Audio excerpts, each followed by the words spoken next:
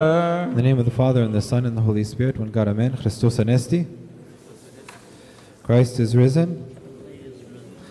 The Gospel today, my beloved, is the third week of the Pentecostal, or the Holy 50 Days.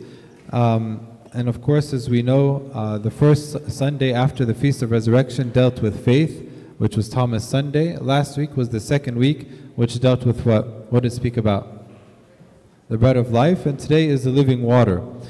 During the Holy Great Fast, we focus on our repentance and our returning to God as a symbolism of our life on earth. It's this constant struggle against sin and purifying ourselves through repentance.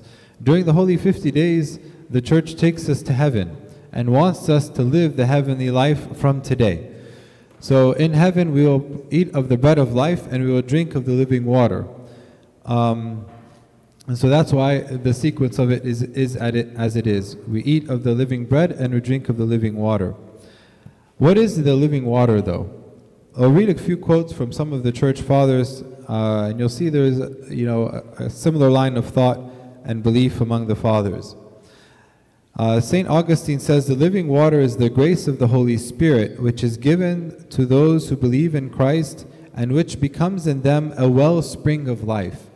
So he says the Holy Spirit is the grace of the Holy Spirit within us, and its function is not only to transform us, but to become a wellspring to those around us.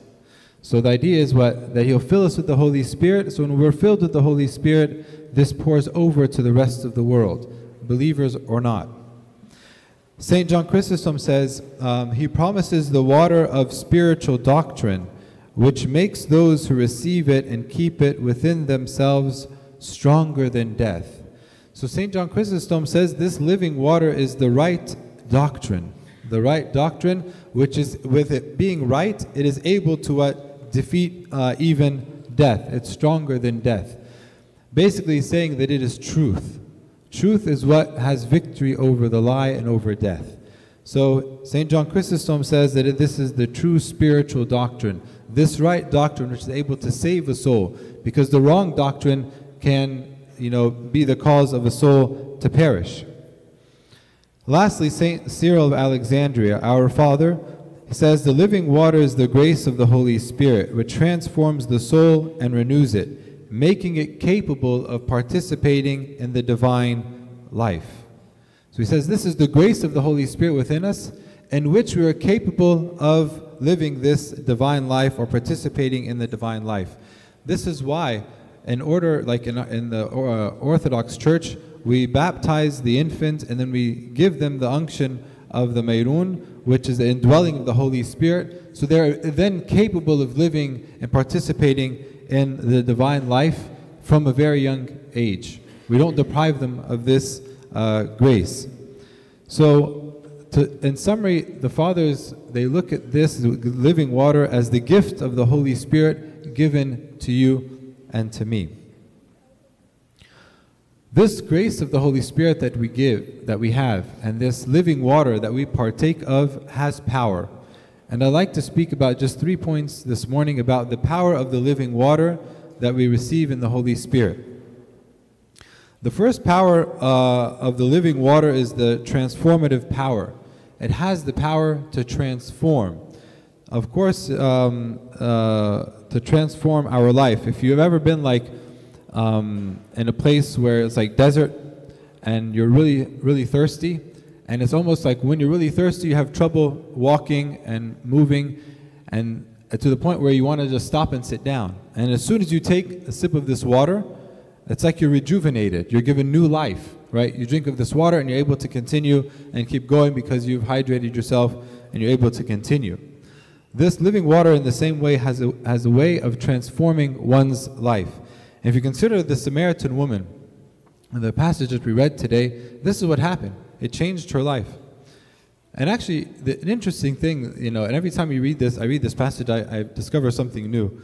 When you listen to what the Lord Jesus was telling her, as soon as He got out of her confession, she's the one who changed the subject about how and when ought one to worship. As if this is what was troubling her and this is what was on her mind. So it wasn't like she was this horrible person that had nothing to do with God and didn't even consider it. No. Because once that she knew that he was special, that he might be a prophet, she talked about what was in her heart, which was how and when one ought to worship. So her dealing with him, and when she received this water, she actually partook of the water, the living water, and she didn't even know it. Because she came, and then she said, okay, give me this water. But there was, and then she said, you had nothing to draw with. So she really took nothing from him physically, right? He didn't take the water from the well, then bless it and gave it to her as a symbol of the living water. He didn't do that. But he gave her a taste of himself, and he gave her this living water, this grace of the Holy Spirit that transformed her life. She went there, and she was embarrassed, and she left an evangelist. So how is it that this water can transform my life? I'll give you, there in the first 3 verses of the Pauline epistle that we read today from Colossians, give us a small hint. In Colossians chapter 3, verse 1, he says what? If then you were raised with Christ, seek those things which are above, where Christ is sitting at the right hand of God. So the first way that we can transform our life through the grace of the Holy Spirit is to seek where Christ is. To seek where Christ is. And where is Christ? Christ is in heaven, right? So seek the place where Christ is. Do I want to be in His presence or not? And maybe we all will answer, yes, I want to be in His presence. But maybe let's flip the question and say, will Christ be in my presence? Will Christ be in my presence as I'm sitting in front of my phone looking at the screen? With my friends talking, will Christ be in my presence? When I'm at home dealing with my family, will Christ be in my home? Of course, Christ will be here in His home, but will He be there in our home? Does my home reflect the serenity, peace, and prayerful life of the church? Or does it resemble something else completely? Will Christ be comfortable in my home, in my life, in my gatherings, sitting next to me while I'm on the computer or on my phone? Seek where Christ is, and keep in mind that He wants to be where you are. Also, we can consider, am I annoyed by churchly talk? Sometimes we sit in our gatherings and then somebody brings something, beneficial to speak about our salvation, and then we get the eye rolls, and then you get we got to talk about this everywhere. Again, am I comfortable? Do I enjoy being in Christ's presence? When somebody brings something spiritual that they read, am I finding comfort in this, or do I find annoyance? And I'm aggravated. And let's stick with the secular. Let's talk about the politics. Let's talk about stocks. Let's talk about money. Let's talk about possessions. This is what I want to talk about. Seek where Christ is. Set your destination. Where am I going in my life? The second thing we find in the second verse, he says, set your mind on things above, not on things on the earth. So set your mind on the things above. So the first was set your mind where Christ is. The second is set your mind on the things that are above. Meditate on things from heaven's perspective. Meditate on things from heaven's perspective. How do the heavens look at this circumstance? How do the heavens look at this circumstance? What is the response of heaven when I repent? We know what? That there is much joy in heaven over what? Over one sinner who repents. So when I go to sit and I'm waiting to sit with my confession father to say my sins, and I'm nervous or I don't want to tell him things, think about what is heaven's perspective of me sitting at the door. It's almost like they're going to have a surprise party. Right when you go in there and you begin to confess, they're going to be joyous. They're on the edge of their seat waiting for me to confess. It brings them joy. This is heaven's perspective. My perspective is I'm ashamed. I don't want to say anything. Should I tell him everything? Should I not tell him everything? I'll just go and chit-chat with Abuna, and this will be my confession. This is the earth's perspective. But let's look at things from heaven's perspective. What about the angels? Right? We all, as we know, we have guardian angels. Right? This is heaven's perspective. Look what Saint Shenouda the Archimandrite says about this guardian angel. He says, let it be beyond doubt that every one of us, male or female, young or old, who was baptized in the name of the Father and the Son and the Holy Spirit, has been assigned a designated angel until the day of his death, to report to God every day what his assigned individual has done by day and by night. So we all have a guardian angel. And everything that we do, whether good or bad, is reported to God, right, by this angel. This is heaven's perspective. This angel is a heavenly being. So when I do an act of selfless service to someone, this angel goes with joy to heaven and reports to God, look what your son and daughter has done. They have turned a person from a sinful way. They've comforted somebody when they're in distress. They were patient with someone who is angry or upset. And on the contrary is also true. When we live this double life, when we curse someone, and when we maybe mumble under our breath things that we shouldn't be mumbling, the angel takes this up with disappointment and reports it to God as well. This is heaven's perspective. This is heaven's perspective. The third way we have this transformation is in verse 3. He says, "For you died and your life is hidden with Christ in God." The third way that the Holy Spirit transforms us is to bring to our remembrance that we died. We died. The old man is dead. And notice here in the verse he says, "For you died." Is that past or present? Past. Can anybody alive say that they have used like being dead in the past tense? No. So when he says here, "you died," it's inferring what? That you are still alive, that you've resurrected, right? So it's saying what here? Remember that you died and now you're alive again, right? You died, like baptism is death and resurrection with Christ. So you died from the things of this world, the sin and all the pleasures and all the things that keep us tied to the world. You're dead from that and you're alive again to Christ. In Africa, in some of the tribes, they have something called monkey soup, right? They like eating monkeys or something like that. Like mulkhaya, but with monkeys. Actually, and then it's aranib, right? With rabbits. In Egypt, they like rabbits. So it's kind of like that, but in Africa, it's monkeys. So do you know how the monkeys, they're extremely difficult to catch. How do you catch monkeys? You can't catch them. So you know what they do? They get a coconut, and it's hollow on the inside, so they drill a really small hole, just enough so that the monkey can stick his hand in like this, right? Then they put inside the coconut, they put pineapple and rice, what the monkeys like, and they put it inside the coconut. And on the other side of the coconut, they tie like a chain or something, and they tie it like to a tree, right? So then they leave. And they come back, and what happens, you know, after they leave is the monkey smells the food. They go in, and they put their little hands inside the coconut and hold on to the food, and they try to take their hand out. But because they want the food so much, they keep their hand like this.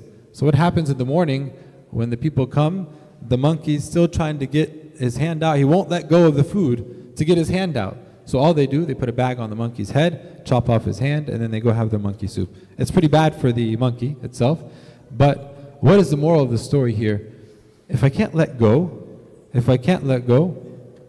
I'll be dead. Like you'll cut off our hand. As long as we're attached to something in the world, we won't be like be able to have this transformation.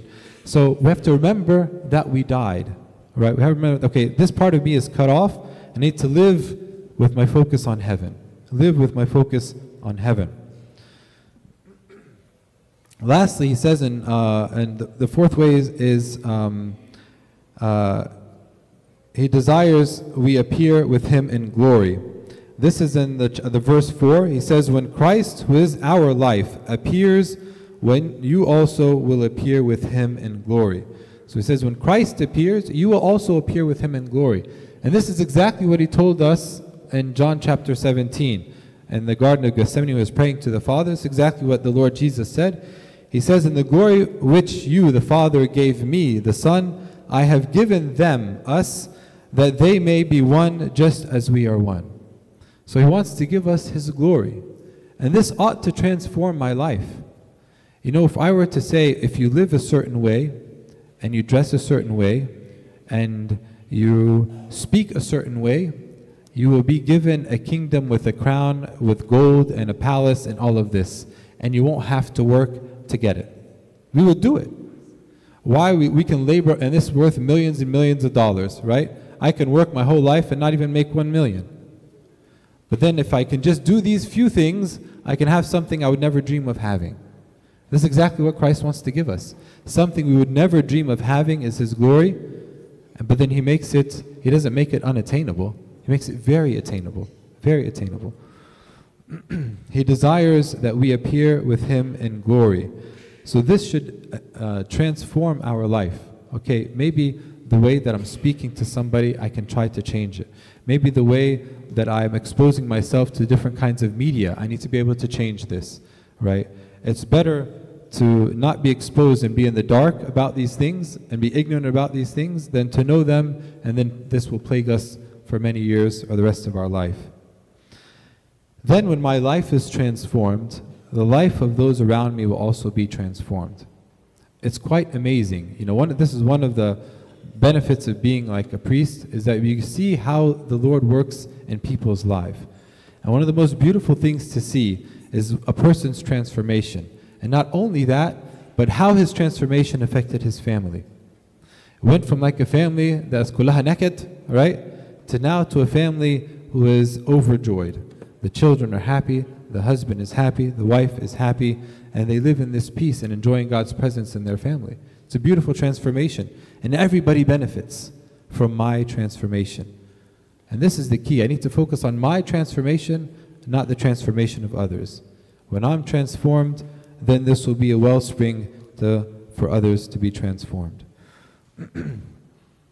The second power of the living water, besides transformation, is the power to tell the truth. The power to tell the truth. It was very embarrassing for the Samaritan woman to admit that she was married 5 times and the one she has was not her husband. It's very embarrassing. And perhaps when we read it, there was no pause. But maybe with her there was a pause. Thinking what I should say. Should I go into detail? Should I just keep it simple? What should I say? Maybe there was a pause. And then she said simply, yeah, I have no husband. And do you think, living with 6, men, honesty was on her top priority? Honesty was probably not her top priority, right? But now the Lord is giving her this living water, which is the Holy Spirit. And what do we say about the Holy Spirit? The Spirit of truth, right? We say this in the Feast of Pentecost and throughout all the Apostles' Spirit of truth, right? This is the Spirit of truth. So when the Spirit is within us, it drives us to say the truth. And she's tasted this truth for the first time when she uttered, I have no husband. The Holy Spirit, my beloved, gives us the courage to tell the truth. Sometimes it's very convenient to lie and to bend the truth to my liking, to manipulate the people around me, or to hide the things that I want to hide. But the Holy Spirit can give us the courage to say the truth, to say the truth. Not only to say the truth to others, but to say the truth to myself. To say the truth, to be honest with myself of who I really am. I think I'm a good, kind person because this is what I present to people. But inside I'm an angry person. Inside I'm a hateful person. Inside I'm a lustful person. Inside I have these bad thoughts. To be honest with ourselves. St. John tells us, if we say that we have no sin, we deceive ourselves and the truth is not in us. The truth is not in us. We lie to ourselves. But with the Holy Spirit, gives us the courage to tell the truth. And once we experience this and we tell the truth, it's very liberating. It's very liberating. It's freedom. And you shall know that the truth, and the truth shall make you free. When we experience the beauty of being truthful and honest, we have nothing to fear. People say, okay, well, when I'm truthful, people will know my weaknesses and they'll know my vulnerabilities. So what? Do you think everybody doesn't have a vulnerability or a weakness? We all do. We all do. And if somebody thinks that they don't, they're fooling themselves and they're lying to themselves. Because we all have this vulnerability and this weakness. Because we're all human, right? But the idea is I need to know it in myself. And when I know it, and if somebody knows it, yes, that's me. That's really who I am. That's it. That's it. It's very free. You're liberating. I'm able to admit even my weaknesses to my brethren. This is okay. But this is where we begin. This is where we begin to grow. Lastly, the power of this living water lies in the power to preach or to evangelize. Did this Samaritan woman have any theological background? No. So what is it that she shared? How did she evangelize? All she simply said was, come see a man that told me all that I ever did. Come and see the person who showed me who I truly was, who revealed to me my sins, who allowed me to be truthful to myself. Come, let me show you this one. And they went.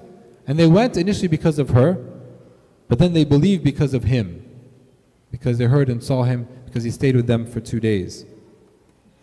Her life-changing experience is what she shared. St. Paul, would we say he was very theological? Absolutely. He was a Pharisee. When he went to go preach, did he preach all this theology? When he wrote, he did. But when he went to preach to the non-believers, all he told them was about his experience with Christ on the road to Damascus. That's why in the book of Acts it's mentioned two times. He recalls his account on the road to Damascus twice. This is my encounter with Christ that transformed my life. This is what we need to share. This is what we need to share. This transformation. This is what people are looking for. When you say, okay, well, I was living this way and I was miserable in my family, but then, and I knew God and I was a Christian and everything, but when I started living this way, this transformed my family and my life and my children. This gives something, the people around us, something concrete. Something concrete. It's not just theory, but it's concrete. This is how Christ changed my life. And this is what's compelling. We hear there's a flood of information about Christianity and everything. But when is it that you run into somebody who is transformed by Christ, and then they give you some advice that maybe I can apply to transform my life? This is the wellspring of this water flowing to those who are around us. The Samaritan woman tasted the living water and wanted to share it with others. The Lord said to the disciples, when he was sending them out, not to worry about what they would say. Because this is something, maybe we say, okay, well, I'm going to go and share the gospel. What am I going to say? Look what he says. He says, now when they bring you to the synagogues and magistrates and authorities, do not worry about how or what you should answer or what you should say. For the Holy Spirit will teach you in that very hour what you ought to say. By any means, this does not mean we should not, or that we should abandon spiritual insight, knowledge, understanding, and wisdom. Does not mean this. We do these things, and then we give the Holy Spirit, inventory within us to work with. If I have no Bible verses, no knowledge of the Bible, no knowledge of the church, no knowledge of anything, then what is the Holy Spirit going to work with? There's nothing to work with. But the more that I fill my mind with spiritual things, knowing the Bible, memorizing the Bible, learning the stories of the saints, all of these things, then this gives the Holy Spirit something to work with. So then when it comes the time that I need to witness, I'll recall what the Holy Spirit wants me to recall, and that's what I share. We feed ourselves and allow the Holy Spirit to recall those things in the time of need. And we can pray together and we say, Lord, allow me to taste the Holy Spirit that you have given me, that it may be a source of living water in me, to give me this power of transformation. Give me the power to be honest with myself and to be truthful with the people I live with. And lastly, to preach and to share the life-giving message that you have entrusted me with. To God be the glory forever and ever. Amen.